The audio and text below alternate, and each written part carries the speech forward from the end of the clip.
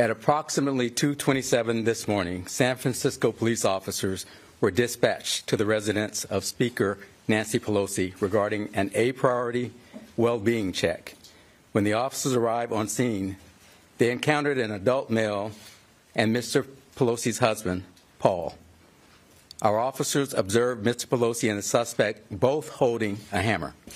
The suspect pulled the hammer away from Mr. Pelosi and violently assaulted him with it.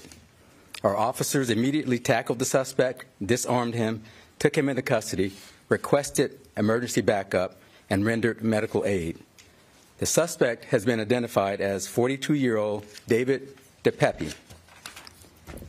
Mr. Pelosi and Mr. DePepe were transported to a local hospital for treatment. This is an active investigation currently being led by the San Francisco Police Department Special Investigations Division.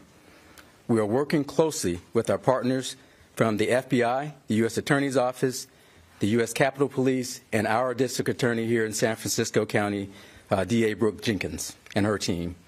The motive for this attack is still being determined.